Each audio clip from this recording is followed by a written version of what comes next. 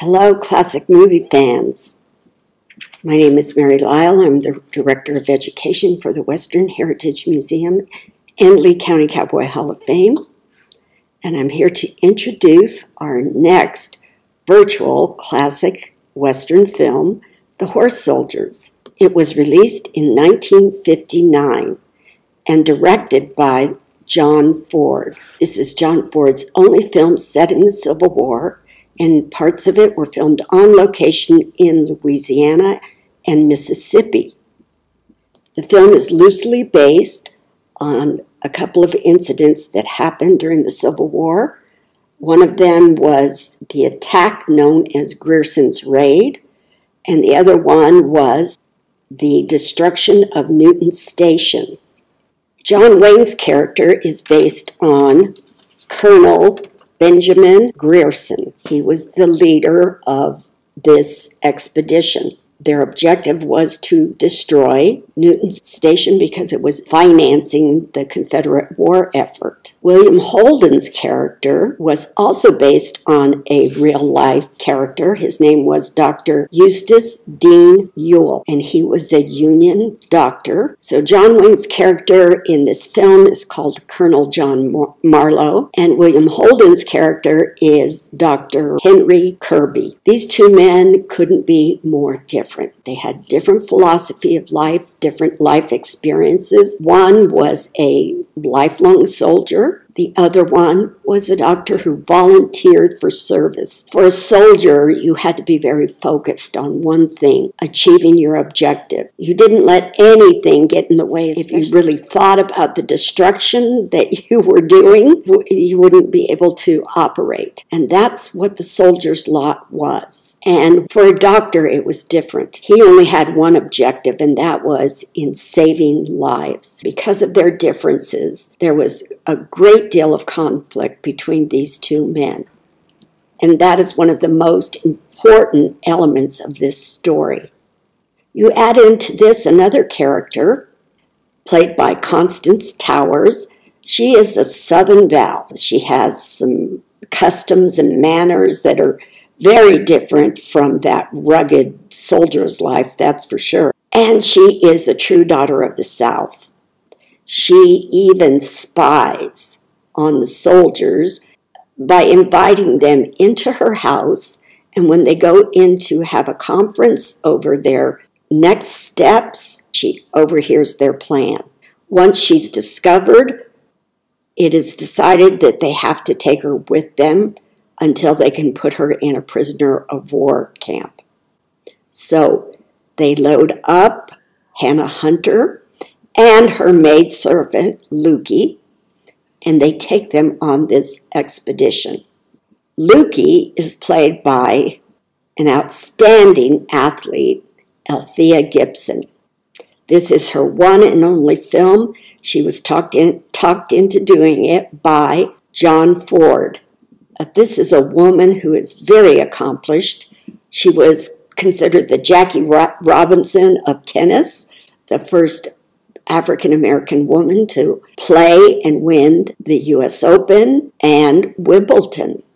Hannah and Lukey are best friends, and they would do anything for each other. It wasn't a mistress and slave type of relationship. It was more of true friendship. You have some other great actors in this, a lot of character actors that you'll recognize. One is Ken Curtis. He plays one of Grierson's guerrillas. Those were soldiers that would dress up in civilian clothes and go out to be scouts. At the time, Ken Curtis was married to John Ford's daughter. You also have Hoot Gibson. And if you recognize that name, it is because he was one of the most famous cowboy stars of the silent films. He and John Ford worked together in many films during the silent era. And John Ford asked him specifically to be in this film, and it is Hoot Gibson's last film. You will also recognize Denver Pyle and Strother Martin. They're sort of the comic relief, and they play two Confederate deserters. There's one more face that you'll recognize. It is Bing Russell. He plays Dunker. And Bing Russell was a great character actor in a lot of films and TV series, and he is best known as the father of actor Kurt Russell. This film was shot on location in Louisiana and Mississippi, and in 1959, parts of the South were still segregated. In order to save Althea Gibson embarrassment and humiliation, John Ford saw to it that all of her scenes were filmed in California. John Ford made sure that all the African-American extras and all the white extras who were local people from Louisiana and Mississippi, he made sure that they were all paid the same. And that raised a lot of eyebrows at the time, but he didn't care. During the filming, John Ford was informed by his doctors that it was too dangerous for him to continue to drink, that he had to go on the wagon because if he didn't, he would die. Everybody on the set was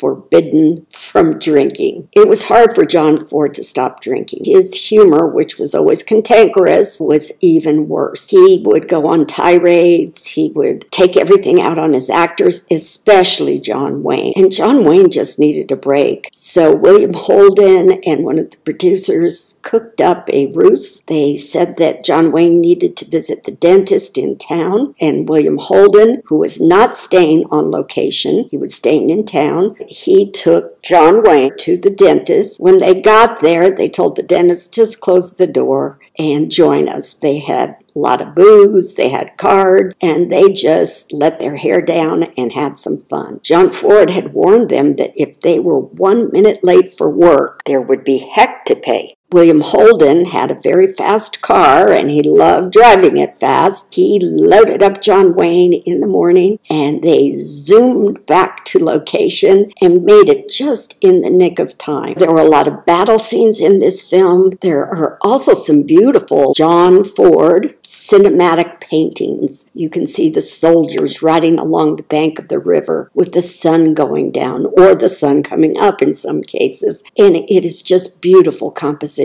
So I want you to appreciate that. John Ford always liked to use a lot of the same people. That included his stuntmen. One of his favorite stuntmen was killed, and this affected John Ford severely. He halted production, and when he was ready to come back, he altered the ending of this film. It ended rather abruptly, and that's because John Ford just couldn't continue. He really lost interest in it, and it is probably because of that stuntman's death. In spite of all the difficulties, I think that there are some wonderful performances in this film. A lot of character growth. You have the gruff, unyielding Marlowe, played by John Wayne, and he despises the doctor. He despises him because he prejudges him. You also have the Southern Belle. She just hates the Yankees because they are invading her homeland. And then there's the doctor. Dr. Kirby thinks that Marlowe is inhumane, and he doesn't understand how he can be so callous. By the end of the film, they all come to appreciate the other person's perspective. They grow, and they grow in understanding and in compassion. So I hope you will enjoy The Horse Soldiers, and let us know what you think. You can message us on Facebook or drop us an email, and we'd be happy to respond. See you next time.